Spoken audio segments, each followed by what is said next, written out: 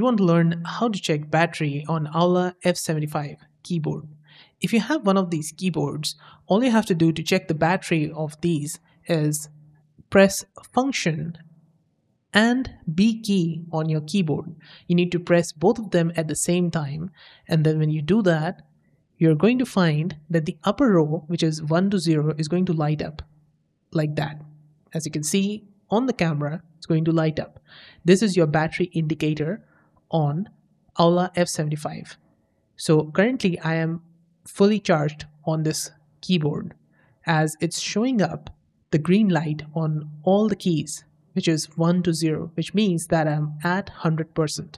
So yes, that's it. This is how to check battery on Aula F75, how much battery is left on your keyboard. All you have to do is just press Function and B key, and that's it. It's a very neat feature of this keyboard, which I have not found in other keyboards that I've seen in the market. If you found this video helpful, don't forget to like, subscribe, and if you have any questions regarding this keyboard, let me know in the comments. I'll make sure to answer those questions. See you again in the next one.